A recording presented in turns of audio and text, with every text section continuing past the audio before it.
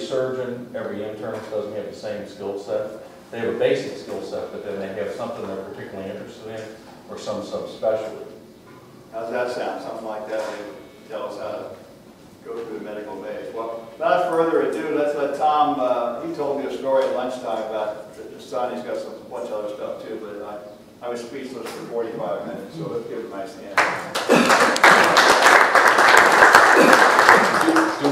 I know one person in the room. Is there more than one person that I know that I don't recognize? We got any doctors, nurses, lawyers? Anybody in here? Okay. No spies. No, that's okay too. And you'll see me referencing these notes because I was going to do this next month and I don't remember like I used to. The first thing is there's many good things and satisfactory results that occur with medical evaluations and treatments on a daily basis. Every person that graduates from medical school, what do they call? Doctor. Okay, so it's like 15 years ago at Annapolis they had graduation and George W. Bush was the guy giving out the diplomas. And they do it in order of your grades. So the first person was ensign. And all 556 or whatever it was were ensign. Does anybody remember who the last person was? It was a tall, very athletic-looking black gentleman who was absolutely ecstatic that he was graduating. Much like when John McCain graduated. Ben Carson. No. Much like when John McCain graduated, he was last in his class, or close to it. Okay? And this gentleman ran up onto the stage and gave a gigantic bear hug to the president. And the Secret Service was like, but it was the best moment of the graduation. And he was called ensign, okay? And different people have different skill sets. I had a fellow in my high school class who was not known for his academics. He graduated, he went to a small college. He did very well in college. And I thought, well, then he went to medical school, and I was surprised to get into medical school. And when he went to medical school, he joined the Air Force for them to pay him to go to medical school. Well, in the Air Force, they don't care if you're a man, woman, child, whatever your background is, they don't care. They just want you to do the best you can do, and they're going to do everything they can. So what I learned from that gentleman, who's now a successful surgeon in the South, is different people learn how to learn different ways and at different times in their life. Like the people who built my house are farmers over in Indiana. The construction people by day, 6 days a week. And they would never let me operate their equipment. They'd let my wife operate their heavy equipment, but not me. Because they were afraid I would cut digits and limbs off of myself, not their property.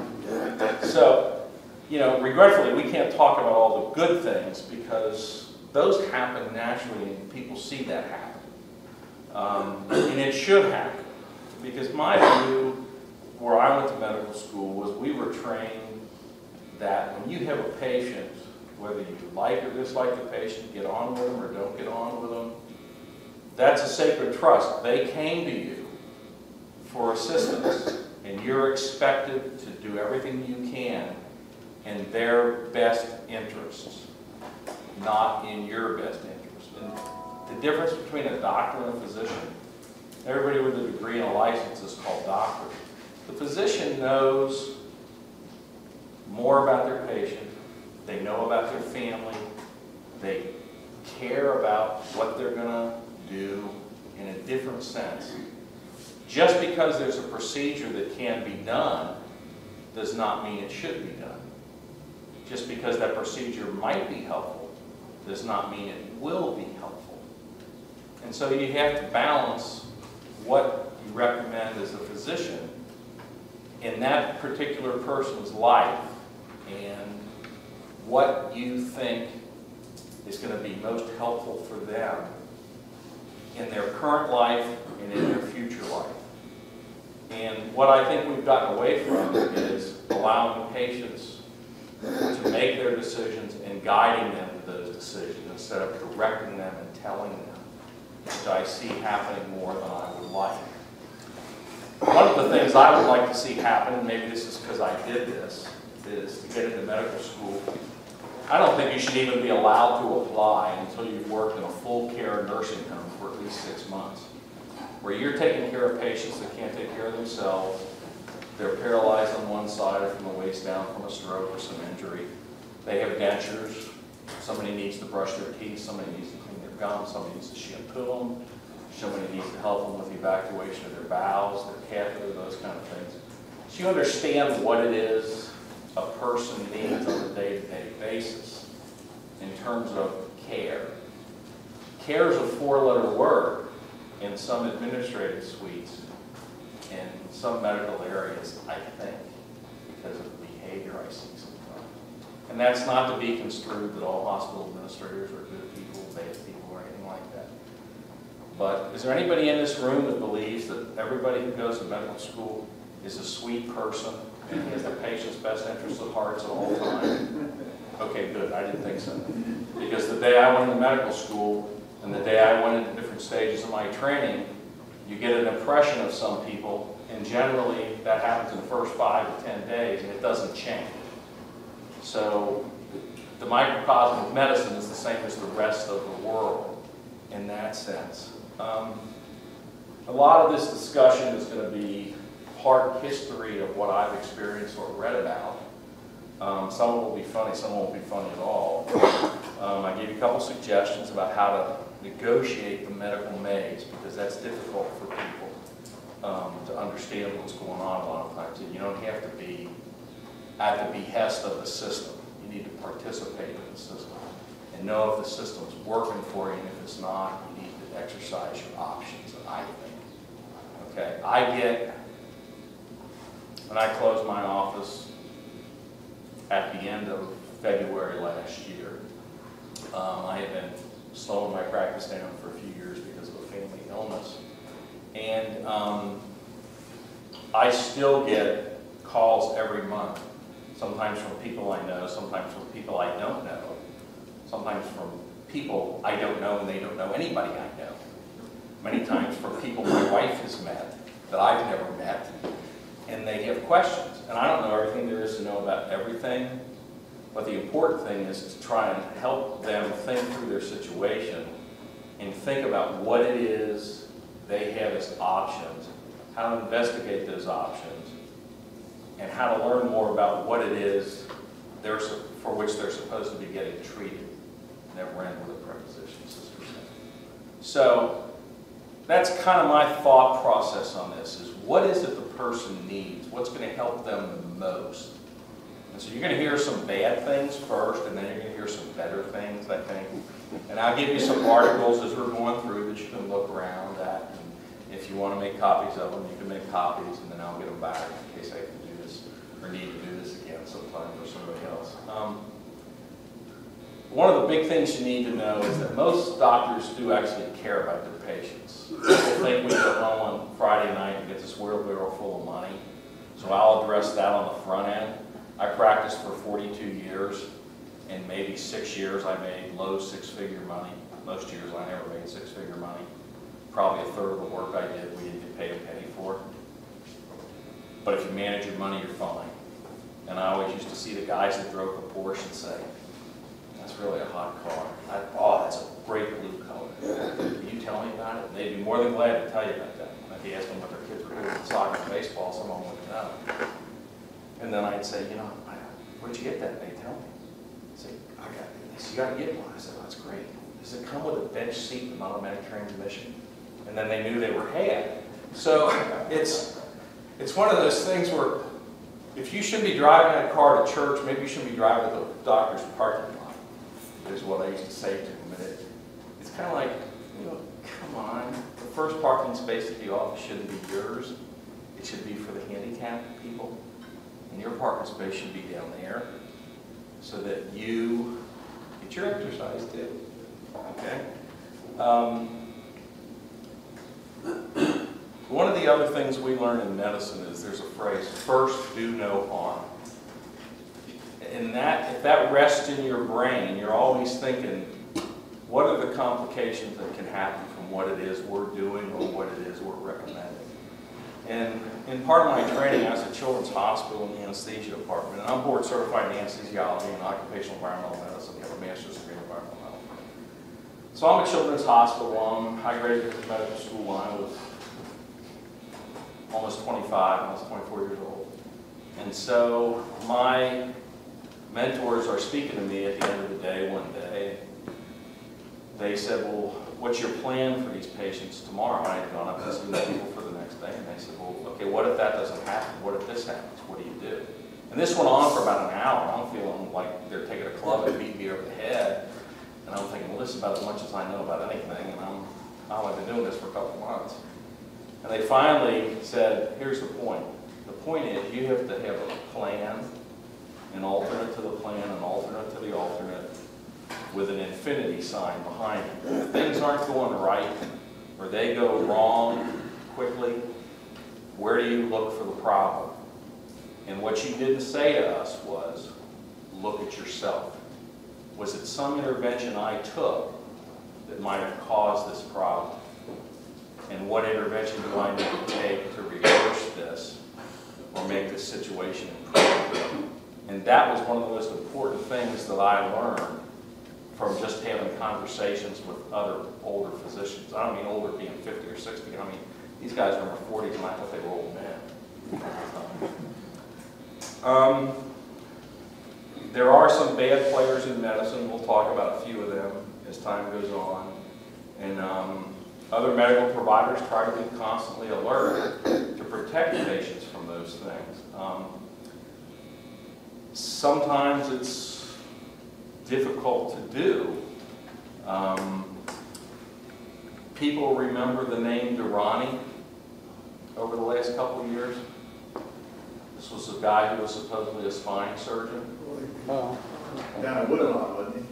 I don't remember where his offices were, but he operated at Westchester, he operated at the university, he operated at Children's, I think. And his credentials on paper look great. And it just came out about a month ago. If you go to Channel 5's website, you'll see it. There's an article there from Cherie Palello, where there was a letter that was written by the former head of spine surgery at the university, Anthony Guanciale, who's out in private practice now for a number of years.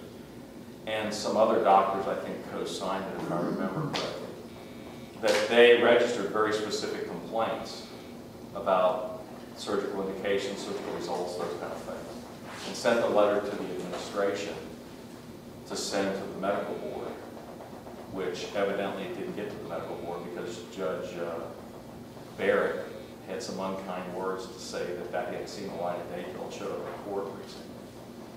So try as you might. In my own career, we had somebody in town who was not known to have good surgical results, not known to be the best as a scalpel, and he all of a sudden wanted to work at the hospital where I was working, and I was head of the credentials committee. And our lawyers, and this is going back 35 years ago, our lawyers were the same lawyers at the hospital where he was working. But in those days, those lawyers couldn't tell us what was happening. So I had a bad feeling about this, and at the credentials committee, if you can block a bad player like that, that can go on for quite a while. And they get frustrated and they go off someplace else. But this guy had no other options. And I had seen his name in the paper many years ago when there were malpractice suits. They would publish him just next to Frank Weichel's column. Everybody remember Frank Weichel? Okay, they'd publish him next to him. And so I went to my administration and I said, there's a problem here. I said, first off, this guy's got this handwritten application in pencil. It shouldn't even be processed. And I knew, yeah, I know. And I knew that he had had suits because I'd seen him in the paper.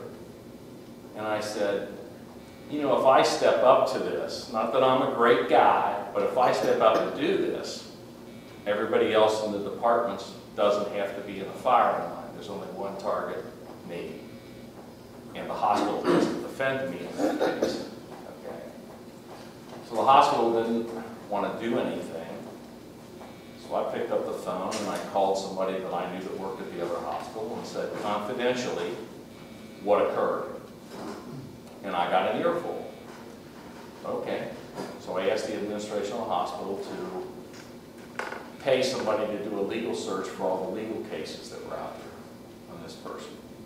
And he refused to do it, so I paid my personal attorney to do it. Lo and behold, this list of malpractice cases comes up, along with not paying rent, and running out on a lease and all this. Yeah, trashy stuff. Stuff you don't expect from the doctor, but believe me, it happened.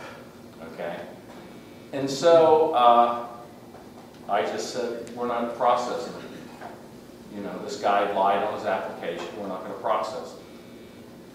So because the hospital didn't step up, they had to spend almost $200,000 to review every person of that specialty on the medical staff to show that they were treating everybody equally. And then it came out that this person had bad results. Okay, case closed. Well, the hospital administrator said, no, we're going to give you administrative privileges. Well, the administration can't give privileges. The medical staff approves people for privileges. And so this went back and forth for a while until I said, all right, you want to play that card? You can play that card. Here's my card. Charlie Lucan is a classmate of mine from high school, and he's the Channel 5 anchor. And I know people at the newspaper. So you want to play that card? I'll make sure this gets on the evening news. And there's two things hospital administrators don't want to see. They don't want to see their name in a negative fashion on the evening news. And they don't want to see them in a negative fashion in the newspaper in the local community. Okay, so this went back and forth for a while. I was threatened with loss of my privileges, all that stuff. But in my whole career, nobody ever, we never, everybody gets sued, and I've been sued twice. But we didn't settle those cases. I just said we didn't do anything wrong, and it wasn't me. It wasn't a problem. One time I walked into an operating room, and some catastrophic thing occurred, and I was just standing in the room. And it was a very unusual surgery that I saw a total of one time in my career, and heard about one time in my career.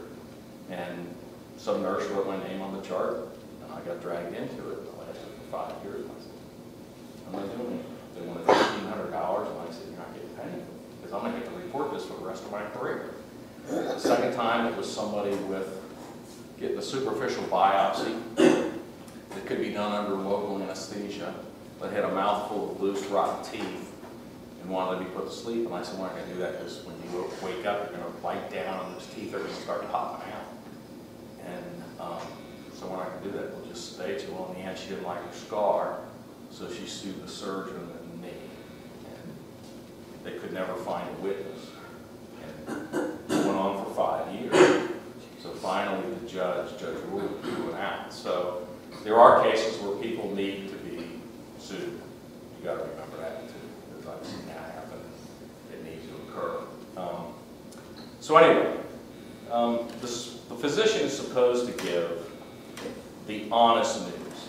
Maybe not good news, but the honest news. We're supposed to be honest with you. Tell you what we think the best course of action is, what your options are, and help you guide your decision-making process. If you feel like you're being bum rushed into making a decision and your antenna go up, think about that. Because if your intuition's telling you, I'm not liking this, maybe that's a red flag for you. And you better think twice about that. If your doctor offers you a second opinion, I think that's always great. We did that routinely in our intensive care unit when we had patients with serious trauma, major surgical procedures that were on the ventilator, or getting very intensive medical care, and we would keep the family informed about what's going on.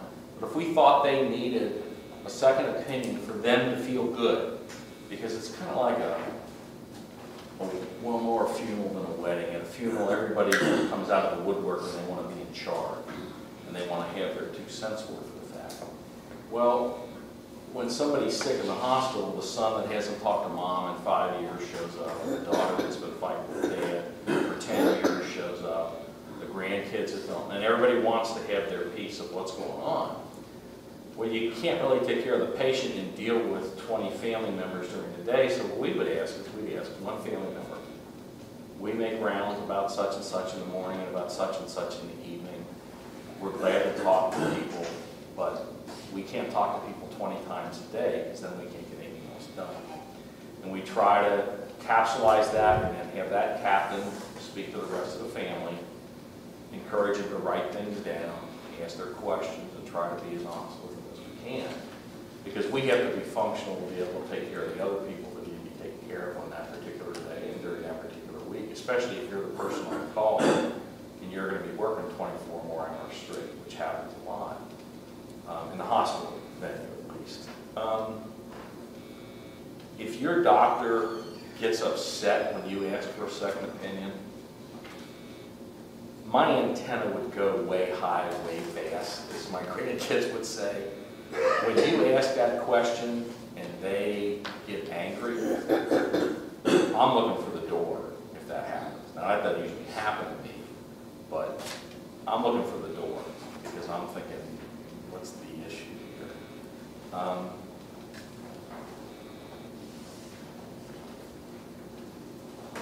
So second opinions are good things. Don't let your insurance carrier bully you.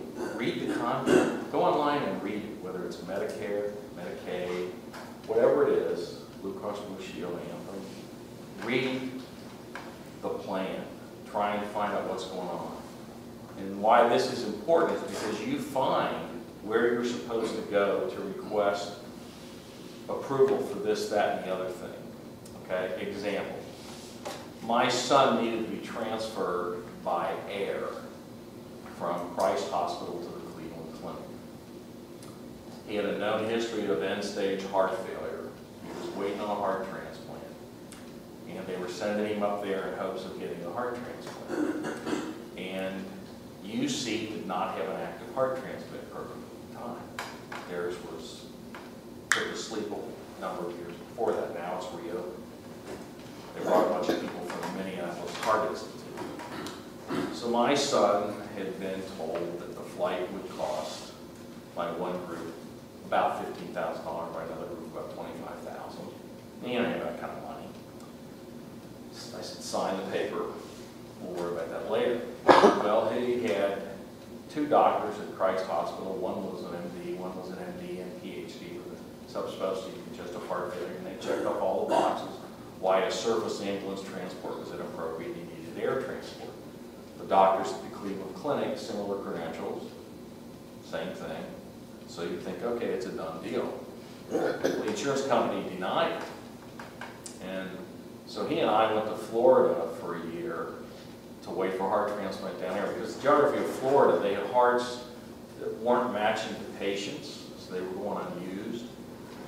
And so they approached us about one down there. So we went down there. Plus they get hearts from the Caribbean, from Puerto Rico and other places in the Caribbean, because they don't have transplant programs, but they go there and do an organ procurement. And it's summer all year in those places, so people are doing things that end up making them an organ donor. Okay, whether it's car wrecks, motorcycle accidents, drownings, those kind of things. So we get down there, we're down there about a month, and he gets a denial for this transfer. And he wants to take care of it himself. And I said, you know, this is not your bailiwick, this is my bailiwick. You really ought to think twice about this. So they denied him multiple times. And this transfer occurred just after Labor Day of 2015. He ended up getting his heart transplant in April of 2016. The bill was reviewed on 3 occasions by doctors at the request of the insurance company. None of the doctors were cardiologists. They were all emergency room doctors who don't deal with this issue on a regular basis. So you've got all these cardiologists from Christ Hospital and Cleveland Clinic that have signed off on this and said, yeah, this is what's needed. And then the insurance company has it reviewed by not one, but 3 emergency room doctors over a couple of years, to the point that I've already penned a letter that, you know, obviously he's not going to use it because it's got my name on it, but somebody else could use the Word document, put their name on it, revise it whatever way they want. I don't care. It's got to fax it. And so finally, after over 2 years, they finally paid the bill. And I asked the air transport company, I said, how long does this take usually? And he said, 2 years is not uncommon. But how many of these get held up like this by the insurance company? He said 99 out of 100. So if there's something that you think you need, that your doctors tell you you need, that you can find on the internet that's justified, and you've got the indications for it, don't back down. Push with them and fight with them, and go through that process and look at the credentials. Ask that question. I want a copy of the review. I want a copy of the doctor's credentials. I want to know in what state they're licensed, are they actively practicing. Years ago, my wife had a nugget here that was hard as a rock. And she had a chest x-ray, they didn't find anything, and the radiologist recommended a CAT scan. So we requested the CAT scan, they said no, it's not justified. The radiologist recommended it. That's the next stage for a mass of unknown origin and unknown cause. You do that before you do the biopsy. No. I asked those questions. I found out they were using a surgeon who was almost 80 years old that had retired. I said, well, I need to know where he's actively licensed. We can't tell you that information. I said, you give me his name. I said, I know where your home office is. I can search that 50 times in 50 states. But I said, I'm only going to search it in your state. And I said, I'll find a guy on the internet, and then I'm going to send him a letter that says, I hope you have insurance for what you're doing here, because this has been recommended by a board-certified residency trained radiologist. It's been reviewed by one of her associates at the conference meeting.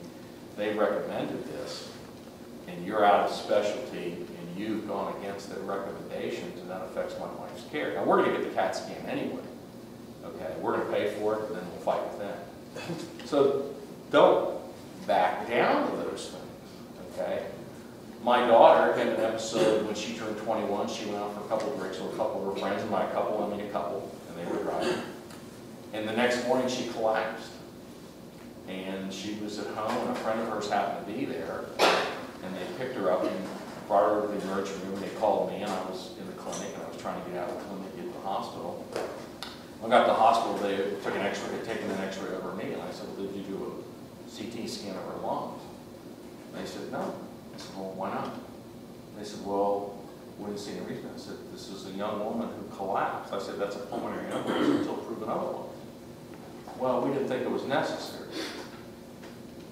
Really? I said, it's indicated and it's necessary to make sure she has a pulmonary embolism. So, and this was, I'm talking to a doctor I went to medical school and college with, and we did residency in the same hospital, who I had a history with other people in another hospital that was unpleasant. I said, okay, that's fine. I can take care of this. I don't need you to write this order. I can take care of this. So we walked out of the emergency room, walked to the other side of the building to the cardiologist's office. They did an echocardiogram on her. They said, this is not normal. Go back and get the CAT scan done. We walked back the other side of the building, right next to the emergency room, had the CAT scan done. The radiologist comes out and says, the CAT scan's not normal. Okay, thanks. Walk out, and there's the ER, like I said, you might want to see this CAT scan. So, learn about your condition as much as you can. Not everything you read on the internet is going to be truthful, but you're going to be able to find a lot of good information that's going to help you negotiate the system and ask good questions. Don't be a receiver of medical care. Be a participant and a driver of your medical care. Okay? You need to know what's going on. You know, you don't pull into the gas station anymore and sit there and somebody's checking the oil, putting stuff in to wash the windshield, cleaning the windshield, checking the tires, and putting the gas in.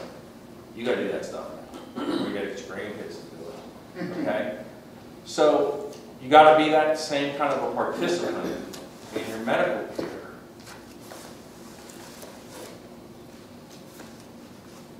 Medical bills. This is always a good one. Anybody read the back of the bill, the small print? Anybody ever done that? No. Okay. You know what the best insurance is in the U.S.? Medicare. Medicaid. Because they pay absolutely nothing. Okay, that's insurance for people on welfare. You've been in the emergency room and they said, well, okay, we need you to make your copay, $300, $500, whatever it is, you give them a credit card or your HSA card, and they run that.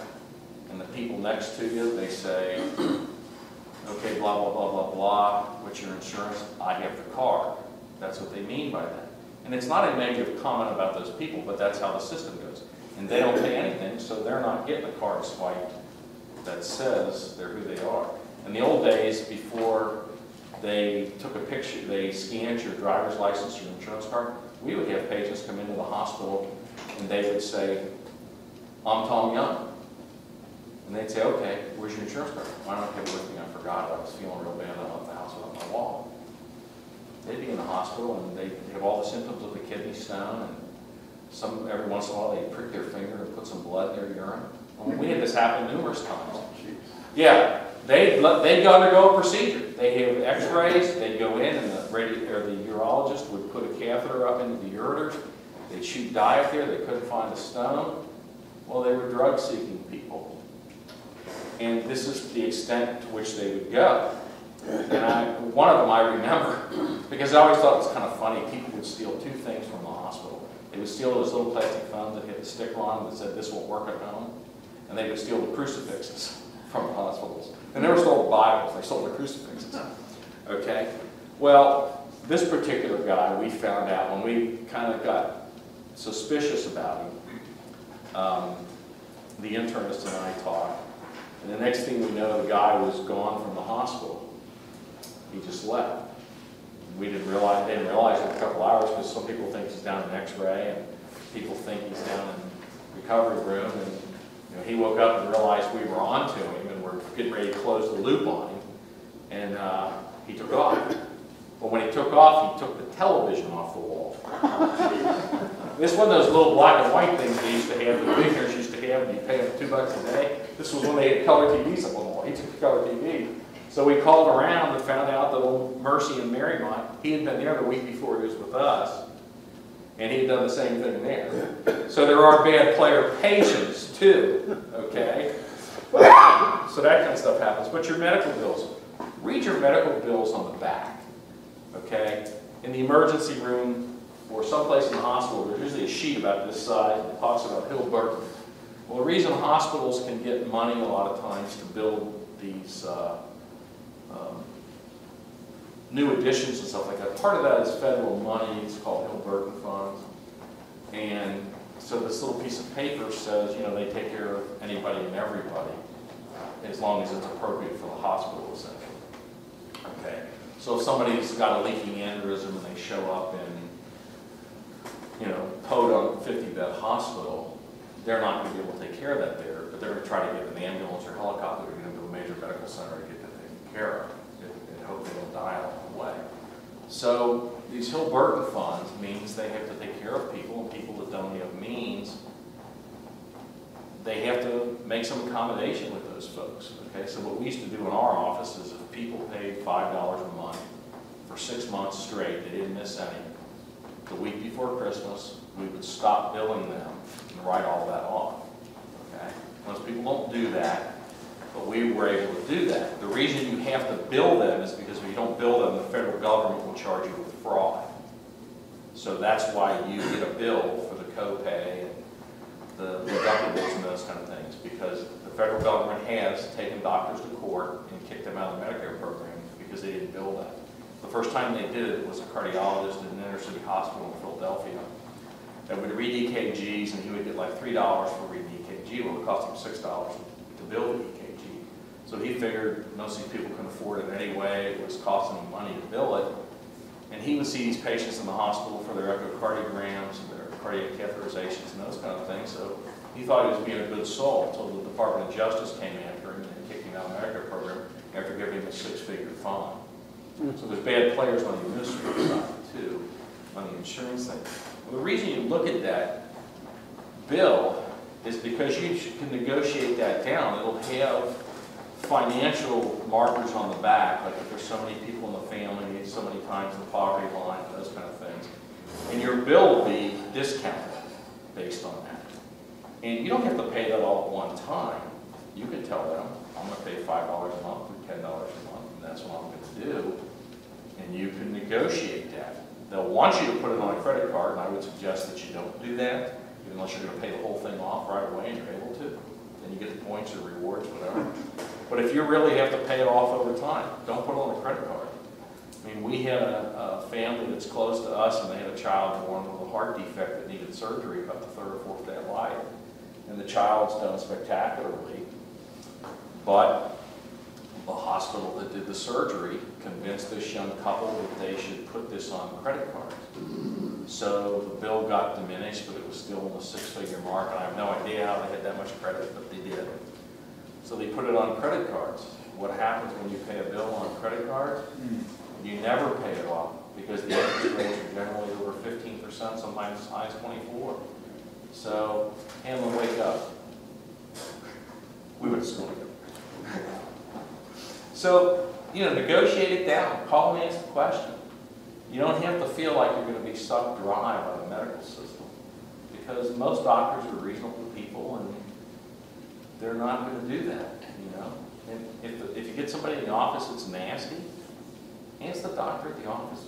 A lot of guys won't like me saying that, but we took care of it up front, so people didn't have to ask in the office, because I didn't want to discuss money in the office or when they were coming to the hospital for a procedure.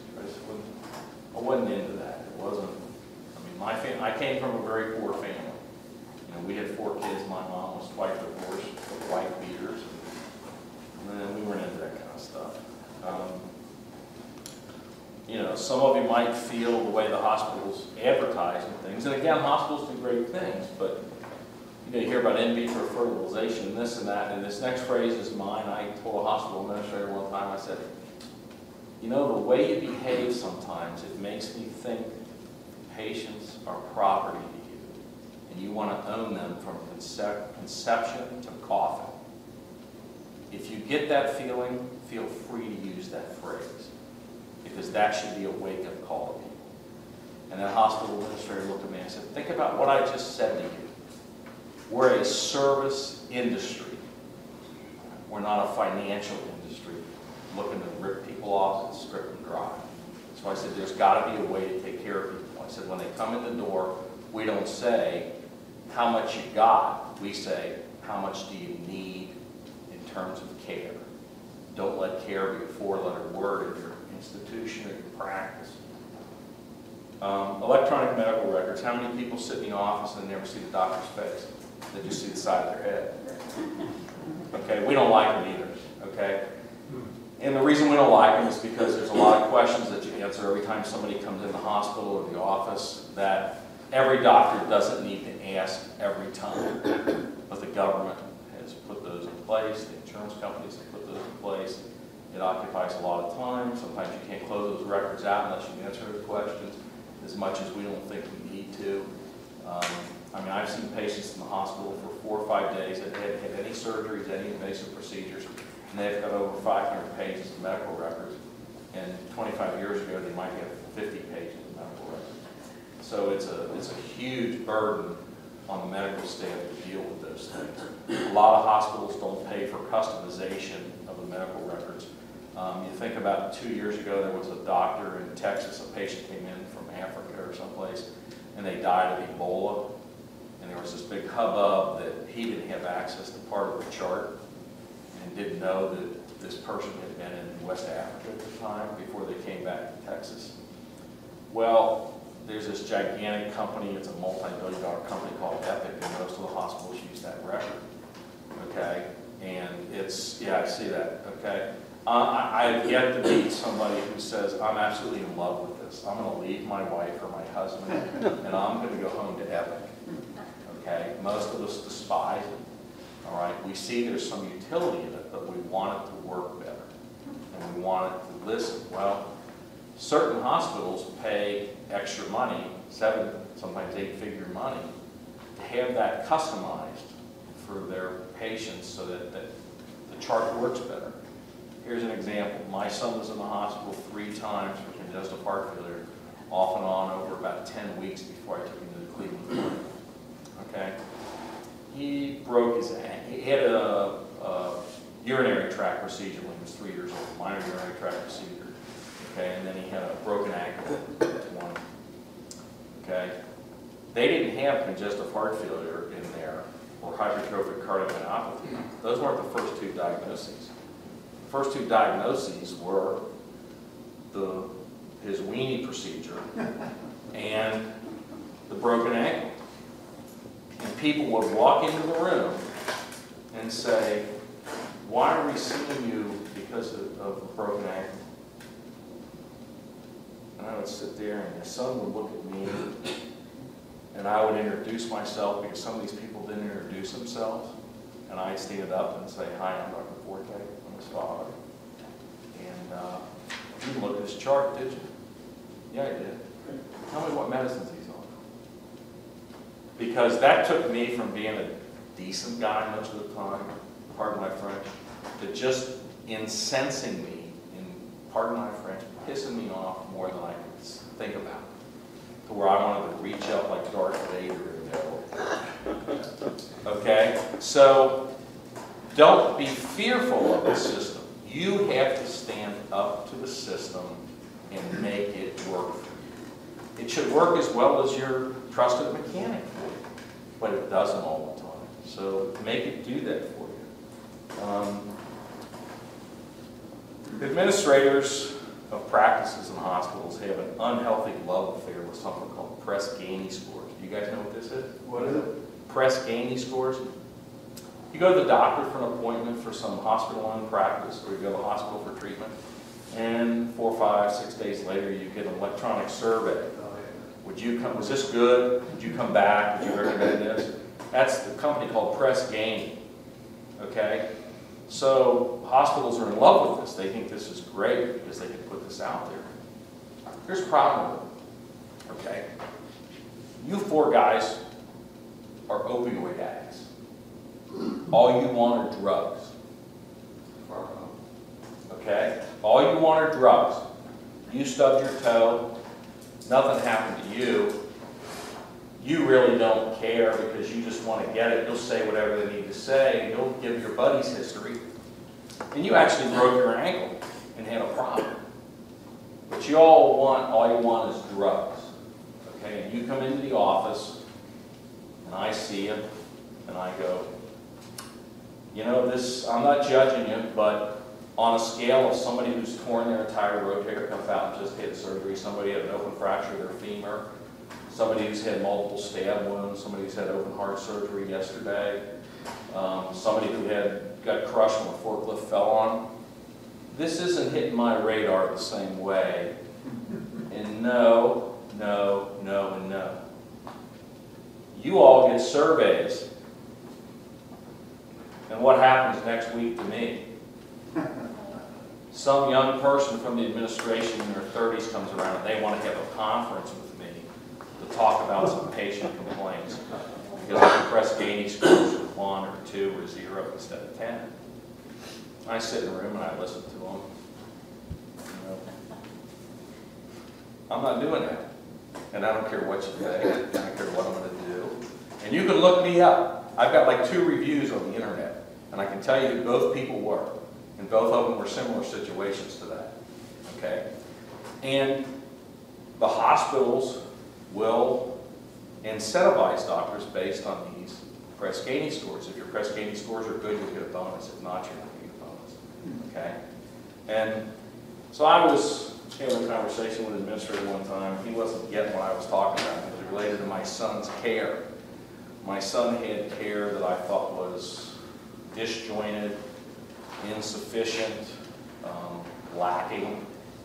And I'm familiar, I was chairman of my department in the hospital at 2 different places, and I was head of the intensive care unit at 2 different places. And so for every criticism I had a corrective action listed, 11 pages of it. Okay? And I said, this is what you do, it's all simple. And the administrator kept giving me pushback and pushback. And the medical director was sitting there, and he was a surgeon, and he was agreeing with me. A month later, that medical director was no longer in that position. He was gone.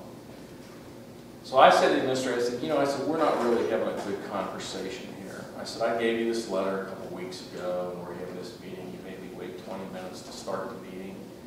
And, you know, we're not really going to be going on a second date. So I said, I'm going to be real honest with you. I said, what I expected to hear from you is, I appreciate you pointing these things out. You gave me the days that it happened. the incident that happened, what you suggested they do. You gave us a corrective action. It's easy to do. Thanks. We're going to get back to you in writing that we've taken these corrective actions. But Mr. Administrator, you didn't do that. What you're doing is you're pushing back on me and saying, no, no, no, no, no. So I got up and I said, you know, I don't have an overinflated view of who I am. But all you people have a sacred trust in us. You expect us to do what's best for you and to communicate that not just to you, but to your family as often as they need it to be communicated. Okay? But Mr. Administrator, you don't get that. So I said, I want to point something out to you. If we don't, does this turn the lights off? Okay. I'll point something out to you. You're not a physician. If we don't show up in the morning, you can't do that. Because you don't have a license to take care of sick and injured people. You can't write prescriptions. You can't order tests. And they came to us. Whether they knew it was going to be us or not, it doesn't make any difference. They came looking for care. And care is obviously a four-letter word to you. So we ended that discussion. I said, you know, there's nothing to be done here. I said, I can see that the only thing that's going to happen here is you're either going to communicate with me or you're not. And my son's got to make a decision whether he wants to see a lawyer or not. I'm going to suggest that he does. And after that, they tried to communicate with my son, independent of me, and he wouldn't talk to him. And eventually, my son got sicker and sicker and decided not to do anything about that. What we did was we changed doctors and we moved to the Cleveland Clinic and doctors at Christ Hospital. And so, you know, you hate to see those things happen, but it does happen, and it does happen to people that are medical. So if it happens to us, believe me, it can happen to you. Okay? And I'm not trying. Go ahead. Tell them how Cleveland Clinic treated that with their office up there. Yeah. So my son was placed on a medication that was very toxic. He had all kinds of complications and wasn't given any instructions about this medication. And 6 months later, my wife and I had gone out of town, and I hadn't seen him for a couple of weeks before that.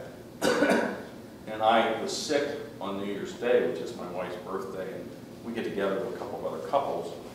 And one couple, both of them happen to be physicians. And they call me and say, he's sick.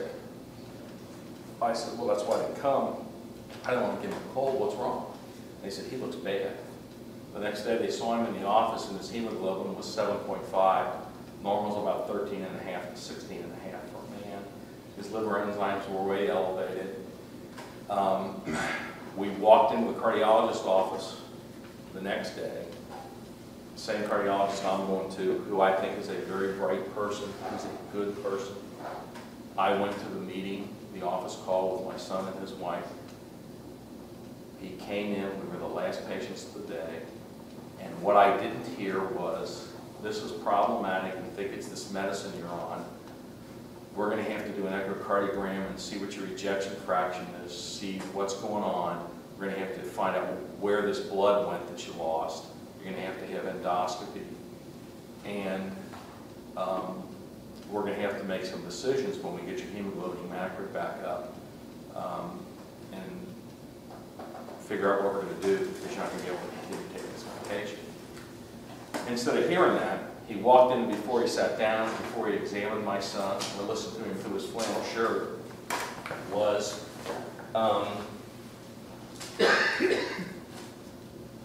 wow, you're going to need a heart transplant. That horse was out of the gate already. It was going for the Triple Crown. And I had to explain for an hour after that, outside the cold, to my son and my daughter-in-law why that was inappropriate. That was the opening remark. You're going to need a heart transplant. Now, he eventually did, but he didn't need it for 4 more years. Okay? So we switched doctors after they had put him in the hospital, because he went in the hospital a couple days later for endoscopy. And instead of having his endoscopy first up in the morning, they did him last of the day. And he was delayed and delayed. And when he was waking up, he was complaining of some pain in his flank over here. And they said, well, it's gas, it's gas. I said, you know, he doesn't have pain like this. I said, I'm not sure that's gas. And they said, well, he's doing okay, everything's stable, he should be ready to go. I took him home, because his kids were real little, and his wife was his children. I took him home and stayed here for a couple of hours, and I said, you know, this, I don't like this. If this keeps up, you call me, we're going back to the emergency room. Well, he didn't really want to call me, and the next day I'm starting in the office, and I get a call from his wife that says, we're in the emergency room. He's got a problem. Okay. I get my associates to cover, I go down the emergency room. By the time I get there, they've done a CAT scan on him, and he's got a clot in one of the segmental arteries in the kidney. Okay, so part of the kidney is going to die with that. And he's put in the hospital, and they take him off some of his medicines. One of them was a $5 medicine called lisinopril. Anybody on that for blood pressure? Okay. Well, what this medicine does is it relaxes the aorta, and it reduces the pressure against which the aorta has to push. So it's called an afterload reducer. It makes it easier for the heart to work. Okay? So they took him off that $5 a month medicine. They put him on an IV that was running at about 1.5 ounces an hour, but nothing to eat or drink, and he hadn't had anything to eat or drink at this point for over 36 hours, and was not making urine. And I called the hospitalist, who doesn't know him. It's just somebody the hospital hires because they don't want your family doctor coming in here and take care of you. And the hospitalist says, well, blah, blah, blah, blah. And I says, he isn't making any urine. You either need to give him fluids or you need to give him something to make him pee so he doesn't clot in his ureter and have to go to surgery. And I'm like, okay, I'm the old guy. I'm explaining this to this guy. He ought to know this. This is basic stuff. So finally, they weren't doing anything. And I called the cardiologist and I said, you know, we got to do something here about this. I mean, I'm pushing this button and I don't really want to be pushing this button and I don't want to be driving this. You guys should be doing this spontaneously. And so the cardiologist came over and ordered increased fluids, and then he started passing urine. So my son improved somewhat pain-wise, but then he went home, got worse, developed massive swelling of his legs, couldn't work, couldn't do a shower without stopping. Went back in the hospital about 10 days later, and I stopped working. I was going over there every day and staying with him and watching what was going on and trying to keep track of everything, measuring his ankles and his calves. So he goes back in the hospital, and when he shows up, his pro time, do people know what that is? If you're on Coumadin, they measure your pro time and INR to see what the how thin your blood is. Well, his blood was very thin. But one leg was inches larger than the other one, not just a little bit, it was big. And we go in the hospital, and they're going to treat him for more than just a heart failure. And I said, you know, there's only two things that cause that. One's lymphedema, the other's a blood clot in the leg. Unless you got a surgical clamp on the vein. He doesn't. So I said, are you going to ultrasound his legs? So we don't need to do that. His blood is way too thin to make a clot. I said, I didn't ask you that. I said, tell me why it's not one of those two things that I said. And I don't usually talk to another physician like that, okay? And this happened to be the son of one of my coaches. And I really didn't want to talk to that guy like that because I really, really think a lot of his dad, okay?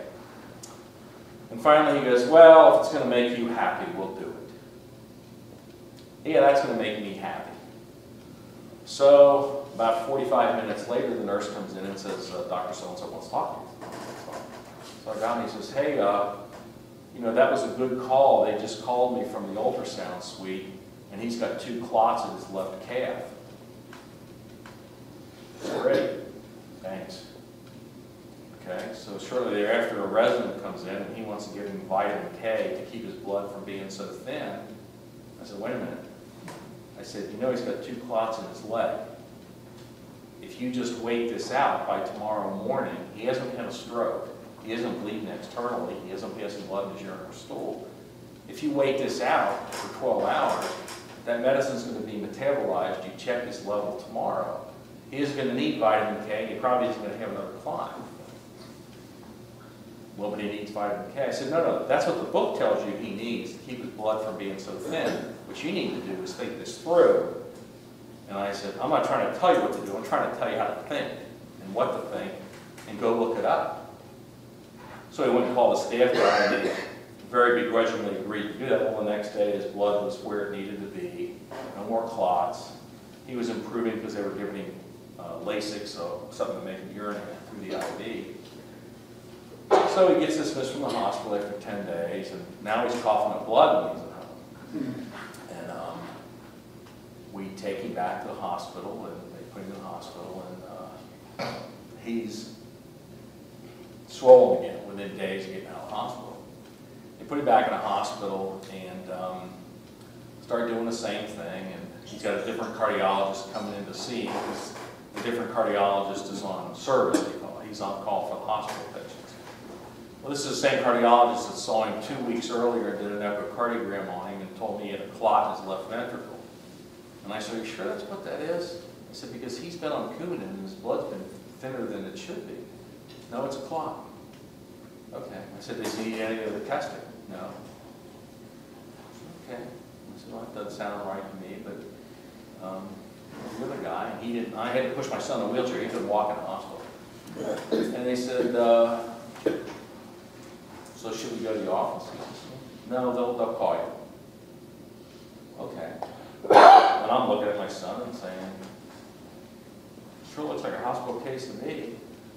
So we go in the hospital a third time, and he's worse off. And he's in the hospital, and they're giving him Lasix, and he's not in the ICU. And this younger cardiologist says, he's not even he's got to come in and see the blood in the trash can. He's spitting it in the trash can. And I said, finally, after 3 days, I said, you know, what are we going to do about this? And the guy turns around and says to me, well, you have to understand something. I'm just covering. I'm not his regular cardiologist. And I gripped onto the chair and I sat there because I knew if I stood up, it wouldn't be good. But the thought did pass through my head. This guy was worth going to jail for because the average sentence for murder in the state of Ohio is 7 years. And that's not a long time to take somebody like that out of circulation to keep him from killing people. Okay? And I'm kidding about that. I'm kidding. But this guy really upset me.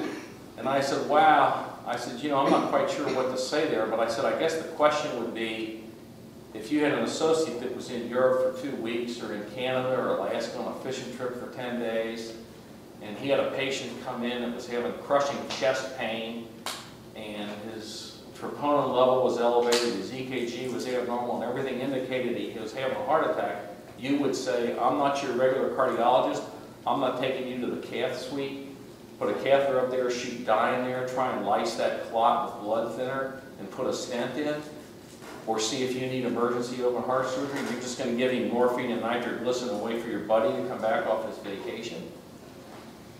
And he looks at me and I said, you know, I got nothing for that. I said, that's not something I ever expected to hear from a staff guy's mouth. So I said, yeah. I said, we're finished here. You go ahead. So the next day I got a call from the pulmonary doctor that they called to see him. And the pulmonary doctor says, well, we think he needs to go to a tertiary care center like a Cleveland Clinic. Okay, that's fine. So come in the next day. Actually, I came in that day. Later, my wife had gone in the morning, and I saw the guy sitting there. He was on the phone. He was looking at a computer in the room right next to my son, and I waved to him. This was a guy that was a fellow in lung specialty diseases when I was in my first residency, so I would see him in the ICU all the time. So he knew who I was. And I said, you know, like, I'm going to be in there. And he goes, 2 hours later, he's not there. And I came in at 5 o'clock. I go outside, I said, where's so-and-so? He said, he left. Well, my son's father-in-law is a vascular surgeon that I work with. He had open heart surgery, and the same guy saw him leaving the hospital. The vascular surgeon's son, my son's brother-in-law, is a hand upper extremity surgical specialist, and his wife is a cardiologist, And her dad is a cardiologist at Harvard. And her uncle is a surgeon that I trained with. So the dad, the vascular surgeon, has open heart surgery and has a complication. And they call the lung guy. And they want to talk to him at the end of the day. Just stop by so we can talk to him. So we got 3 doctors sitting in the room waiting. Where'd he go? I just saw him down the hall. He left. It's Monday night. Was he going to theater or something? You know? So I left it to the son the next day to have his what for with that particular fellow. So a couple days go by with my son, and there's no arrangements being made to send him to Cleveland Clinic. Well, they want to send him home on a $700 a month medication and have him go to the Cleveland Clinic a couple days later. I said, well, okay, that's fine. I said, well, it's Saturday. I said, everybody's not going to have this medication. Why don't you give him 3 days of the medication and give him the prescription? And I said, you know, we got to find a pharmacy that's got it. So it covers on Hyde Park. Yes. And I said, well, that's great. I said, but he needs some so that we can bridge him until we can get the full prescription. We can't give it to you. You're not on Medicaid, so we can't give it to you. If you're on Medicaid, we'd give you the whole prescription for free. Okay, all right, I got that, and I understand that. So I said, did you call the pharmacy? Yeah, they have it. Okay. They gonna fill it? Yeah. Okay, that's fine. So we go to the pharmacy, and he's in the car, and it's 10 degrees out. So let me run in and get it, and I'll bring it out. I said, well, we can't give it to you. I mean, you can't give it to me. We can't give it to you because the insurance company hasn't approved it. I said, he got put in the hospital, and they knew they were going to put him on it. They did a 3-day trial. Supposed to do a 3-day trial, but they did a 24-hour trial and said he's doing okay with this. We're going to go ahead and dismiss him. I said, so what are we supposed to do? And your only option is for you to have the prescription filled off the insurance. Okay, I'll pay for it. What's it going to cost? $740. What did you say? $740 for 30 pills. Fill it. I said, I'll deal with that later on, which that was never reimbursed to my son. I paid it. And I'm not complaining. That's what you have to do. You've got to make decisions about things like that when you're going through these processes. So think about what's happening, what needs pre-approval. That's why you read about your plans and things like that. So my son's doing no better, and I said, okay, it's Saturday evening. I'm taking you tomorrow to the Cleveland Clinic. You're going home, and I'll pick you up at 1 o'clock in the afternoon. You spend 18 hours at home, I'll take you there. So we're driving up to Cleveland Clinic. You can see downtown Cleveland, and we're on 71. There's another road that comes in, and they kind of merge. And there's something in the middle of the road I can't get over because there's a bridge thing. We're on an overpass, and there's a truck next to me, so I have to straddle whatever's in the road. My car stops. We hit something that I was hoping was a piece of tire, and ends up being a piece of metal and tearing out the exhaust system. Yeah. So the police have to come, and luckily they had a small policeman. He got underneath and pulled this thing out, and we could drive. It sounded like we had a NASCAR though. And so we get to the hospital hotel, and we get him in the hospital, and they start him on his lisinopril the next day, and they asked me, how come he didn't get put back on his lisinopril? I said, I didn't know he wasn't on it. I didn't have access to his chart. And they said, well, we're going to start him back on that, and then we'll see what's happening tomorrow. Well, 18 hours later, he was doing better, and he was up walking around the ward. By the time he left the Cleveland Clinic 9 days later, he'd lost 40 pounds of fluid, and it had a catheterization on the right side of his heart that gave us objective information on which to teach him, which when we came back was when we switched to cardiologists. We had at Christ Hospital. So that $5 a month medicine was very important, and it was missed by 9 cardiologists, I think it was, and 15 internists. And I didn't know that because I didn't have access to his chart. When he got his chart to take to the Cleveland Clinic, it was thousands of pages. And I'm going through the chart, because you give it to them, and they put it through a machine that images it. They give it back to me, so I get this big stack of paper, and I'm going through it in the hotel at night. So wait a minute. They didn't put it back on there. Well, the other thing that happened was he was at Children's Hospital. He was getting echocardiograms every year, and with his condition, it was caused, he had a virus when he was young. When I was in medical school, about 9 months later, his echocardiogram started to change. So we knew we had to keep him under monitoring. The Children's Hospital did an absolutely outstanding job of monitoring him and doing testing and things like that. And he had his echo every year, and we took him at one point to Texas Heart Institute for a consultation, and then took him to the Minneapolis Heart Institute because they each had probably the number 1 and number 2 people, experts in the world in his disease. And the number 1 guy was at Minneapolis at the time. He's now in Boston with his son. And he said, have an echo every year, and if it changes, make sure you send it to me. And he gave us a written letter, which I physically gave to the cardiologist and explained to him. And it was a guy I knew. This is what needs to be done. After my son went to the Cleveland Clinic and I got his records, I found out that he had to transition out of Children's Hospital when he was 23 or 25. They didn't have adult cardiologists there. Now they do, because they realized a lot of these people that had pediatric cardiology problems were not having good results when they transitioned to adult cardiology care. So they brought in people that are trained in adult and pediatric cardiology to make sure these people could continue lifelong. Great idea. Okay. Well, when I got his records, I found out that over the course of 12 years, remember this kid's supposed to be having an echocardiogram every year. We had a total of, not 11, 2 echocardiograms. 2. Wow. 2. Needless to say, my month was not made with that information either, but there's nothing you can do in the retrospectoscope. But I don't want it to happen to somebody else. Okay, so I tell people about it. Because it should have never happened. And he got his heart transplant in April of 2016. I just came back this afternoon from the Cleveland Clinic with him. He had his 2-year checkup. And he's had good biopsy results and good cardiac cath results. And hopefully that'll continue. But his current providers are at Christ Hospital, and he won't be changed locally for quite a while. Because luckily his cardiologist is his age and married to the daughter of some friends of ours. So one of us goes up there for a second opinion about prostate cancer. We're wondering what's going on. Tell us how that ombudsman office works. What do they do? Well, they don't arrange your appointments. But they really pay attention if you have anything at all, right? Yeah, you call these people, the patient care representative, and you explain what your concerns are. If you want to write them a letter, you can write them a letter, but you call them and explain it.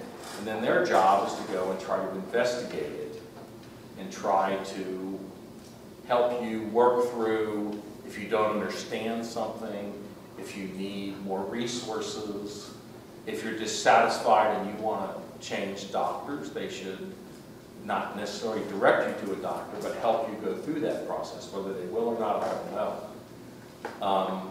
Ideally, if you've got a serious issue and you want a second opinion, your own physician should be suggesting to people outside of their practice that can offer that second opinion. Which, by the way, after I met with the administrator with the light deal and gave him my 11-page letter, they did have my son's chart reviewed by an associate of the guys that gave him inadequate care. And I pointed out that that was totally inappropriate and, you know, was not going to fly in any place.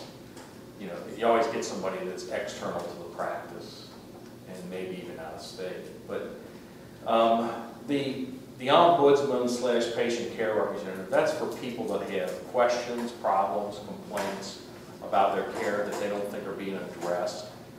But at the Cleveland Clinic, and I'm not here pushing the Cleveland Clinic, I just have to say this because this is where we went.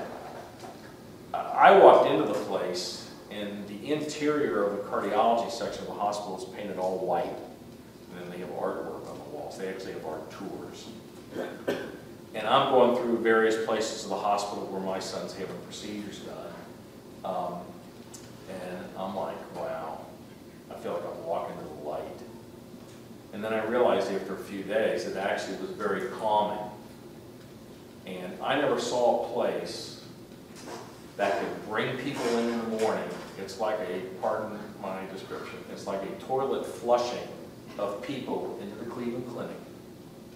And they got valet parkers, they got this, they got that, and it's not 2 or 3 valet parkers, it's 20 or 30 with 4 lanes of traffic coming into that building. And they're putting them in the garage and they're coming back and all this and that. And at 5 o'clock, people are leaving. And I'm going, I never left on time in 42 years. Never. Never. If I did get out early, I'd barely get home and I'd get called to go back for another 6 or 8 hours. And I'm not complaining, but I don't know how they do that. I have no idea how they do that. But it happens. My son, when he got put on the transplant list, we went up there one time and he had 14 different appointments in one day. Oh my God. And I didn't say anything to him, but I'm saying to myself, yeah, right. And I got a hotel room and didn't tell him about it because the Cleveland Clinic owns 3 hotels. One's between 2 of their clinical buildings and one's across the street from one of their cancer centers. I got the hotel room and at 4 o'clock, he was finished. He didn't start till 7:30. I said, how did he see 8 different specialists, go to the lab, get an echocardiogram, get an EKG, get an x-ray, get all this stuff done? And it happened in 8.5 hours, and he got time to go to lunch? I would have never thought it was possible, but it did happen. So anybody who wants to go up there, let me know. I'll be glad to give you some resources. And I'm not pushing you to go there. I'm just, you know, people go different places for those kind of things. So let me... Why don't you save some time for general questions now? Okay. If there's a complication, you want to ask a question. Are you going to do a safety tree analysis of this? A what? Safety tree analysis. It's like diagramming sentences when you were in grade school and high school. You know, what's the object, what's the verb, and all that kind of stuff. That kind of thing. Did this happen? Yes, no. Okay, would this have caused this? Yes, no. Are they going to do that so that the complication doesn't happen again? And are they going to give you that report or involve you in that process? You know how many hospital administrators were willing to do that over my career? 0. 0. That many. Jehovah's Witnesses. I dealt with tons of them. Once you deal with a couple of them and you honor their wishes, get down what they want in terms of what they'll accept, whether it's blood, IVs, whatever. The only time I wouldn't take care of them is somebody who was a convert that didn't really understand their religion and refused an IV. I said, I can't take care of that. If you'll take an IV, we will work with it. You'll sign a document that says what we can and can't do. But, you know, once you do that with a Jehovah's Witness, and everybody here Jehovah's Witness, don't tell me. Once you do that, the whole temple's coming to you because you're not giving them a hard time.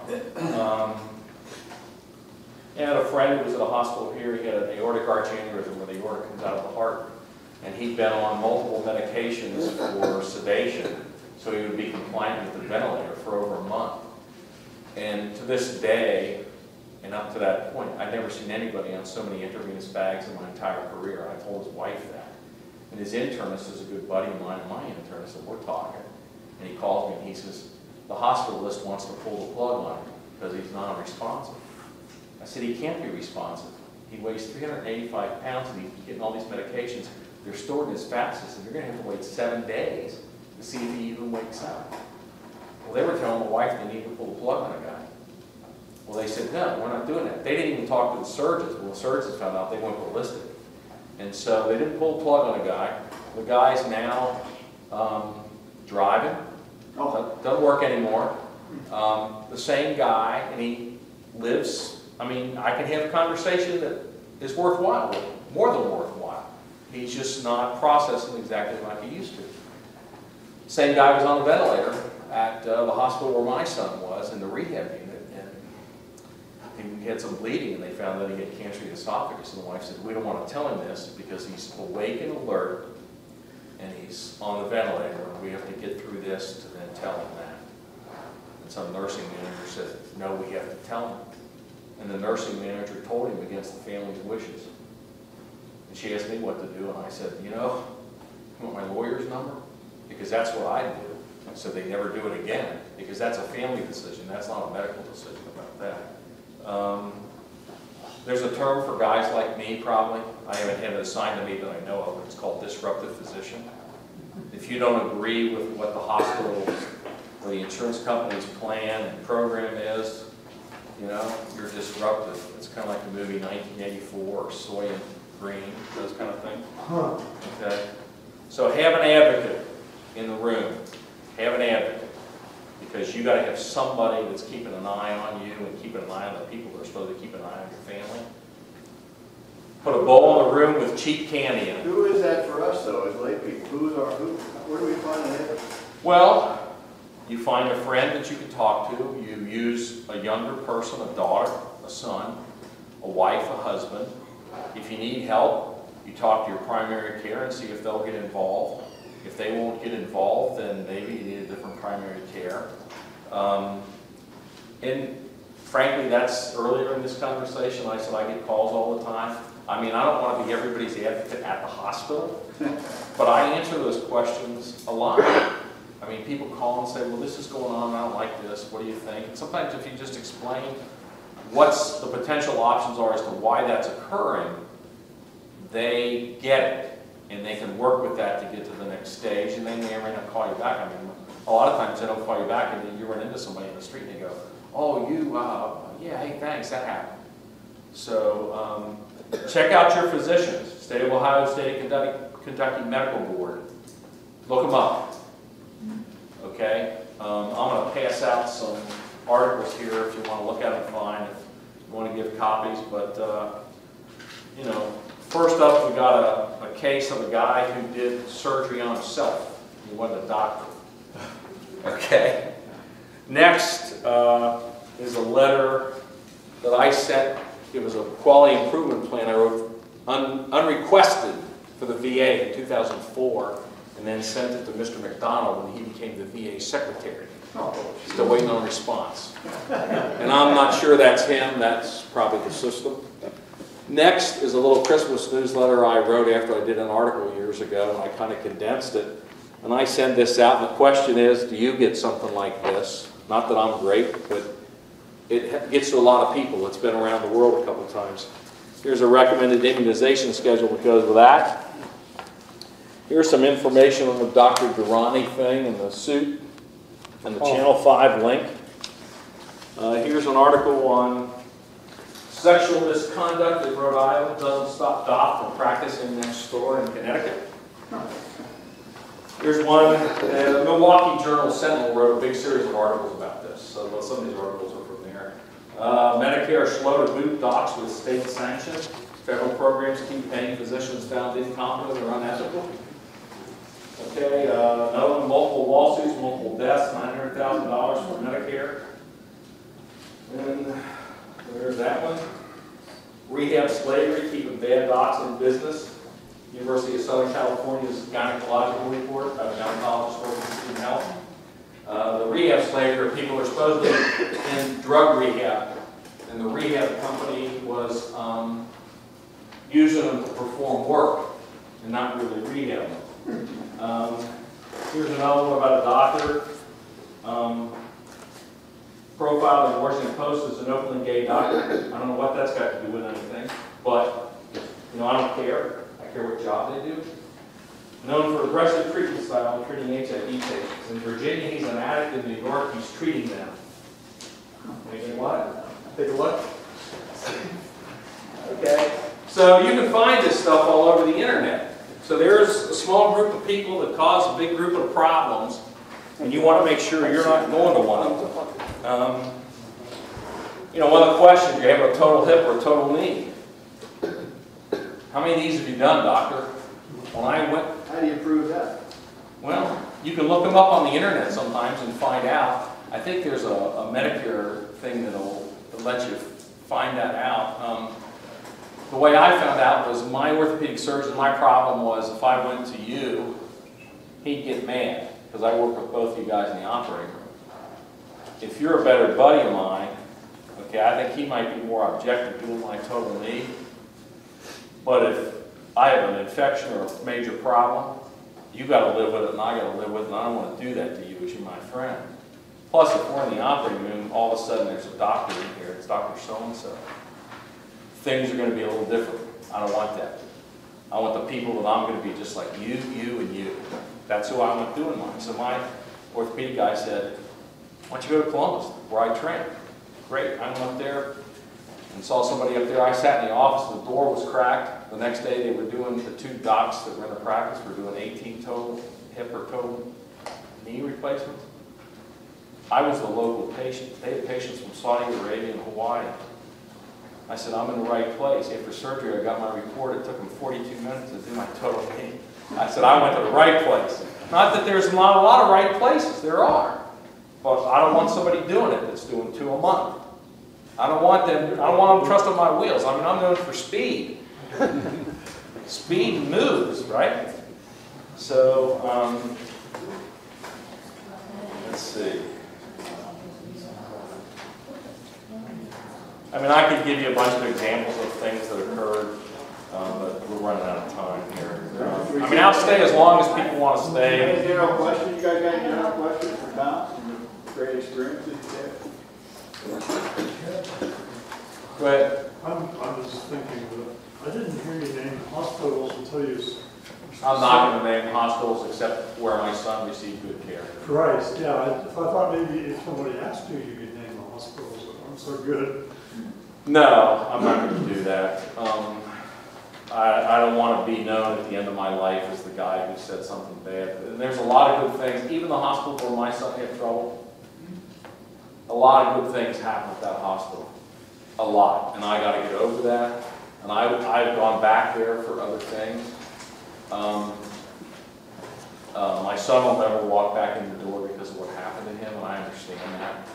But I work with too many physicians at that hospital that are good people and do a good job, do a great job, and the nurses that do a great job, that I can't do that to them because that's not fair and it's not right. But if somebody were to ask me my preferred cardiologist, I would give them the name. Now, in years past, before the internet, my wife used to tell people I marked their insurance book. And I said, I'm not going to do that anymore. And what I would do was I kept a list for my wife in case I got injured or I was out of town or I got killed. And I had a list of a lot of people in different specialties that I was good with. And then I had a red list. And the red list were people I wouldn't go to. And it was various reasons. One, I knew that their skills were not what they should be. They had complications they shouldn't be having, or more than other people in the same. And in surgery, one of the biggest things I did, I wouldn't use a surgeon, no matter how good they were, except in emergency circumstances. I wouldn't use them if they were married and tacked around. And people would say, what's that got to do with anything? I said, it's got a lot to do with everything, because they're not worried about what they're supposed to be worried about. They're worried about where they're going to meet for their next trips. And maybe that's just me. But I saw that affect the timeliness of some people get the medical care they needed over my earlier career. And I said, no, they're not getting anything. In fact, I was out of town and my long-lost father, who deserted us when I was about 4, had moved back to Cincinnati. And I was out of town on vacation with my family, and I came back and I'm on call the next day. And lo and behold, I look at the schedule, and there he's on the schedule to have a vascular surgery. Oh, jeez. So here we go. So he has his vascular surgery, and after his surgery, he has a lot of swelling in a very tender place. And I go up to see him just to try to be decent. And he says, well, that doctor barely stuck his head in there.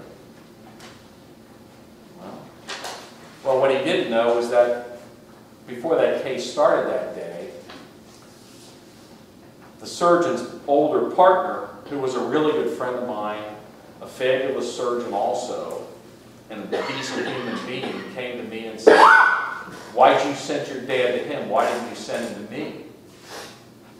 And I didn't know anything about it. What I found out was the family doctor, who I had written letters for to get into medical school, without calling me to say, where should I send your dad, sent him to the other guy. Okay, so there's all this baloney going on. And in the end, I said, you know, the guy did a good job for you. You don't like his personality. I wouldn't have sent you to him because I don't like his personality and I don't like this other business that he does. But you did that too, to my mom. So what the hell does that make a difference to you for? You know, that's what I wanted to say to him. I didn't, but that's what I wanted to say. But, you know, I mean, I had an associate that would be on his boat up above Coney Island, and you're supposed to be able to get to the hospital in 20 minutes. Well, I was the head of the department. This guy was older than me, and there was no way he could get to the hospital. So who'd they call? And who got there in 20 minutes? And that's what you're supposed to do. I mean, when you're on call, my thing was, no, I don't play tennis, but I'm not going to go play tennis. I'm not going to go drinking. I don't drink anyway, but you don't do that stuff. You people expect us to answer that call. And you expect us to answer that call in timely fashion, in tip-top mental condition, to be able to do the technical things we need to do and to think, to be able to take care of you, and then respond to your family when you're stabilized.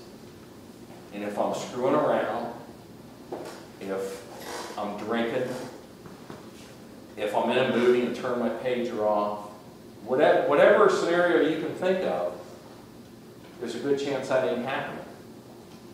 And so, is the department chairman to get those calls. And I got a lot of them. Go ahead, I'm sorry. Sure. You mentioned the Ohio Medical Board as a good online resource. What kind of information? Well, if you go to the Ohio State Medical Board, you can put anybody's name in. Like you could put my name in. And you could look me up. And what it'll say is, specialties are self-declared. So if I told them I was a neurosurgeon, it would list neurosurgery, but it would have this disclaimer that said that's what it's a self-reported specialty. They don't verify that.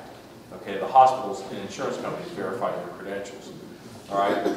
So like if you look this Dr. Durrani up that fled to Pakistan and all these lawsuits are going on, you can read documents from the proceedings related to those cases at the state medical board level. Those are not private documents. You could read that stuff. You know, if you hear about some guy on the news and you think, whoa, what's that all about? And you just start nosing, you can look them up. You can look your family doctor up. You can look all these other people up. See if they have a valid current license now. Some people will have action on their license because they didn't do their continuing education right on time. Okay, I'm not sure they report that anymore, but I've always done that on time. But I never thought that was the biggest deal because we used to have 50 hours a year, and that's a lot. Okay, but you'll see if somebody has had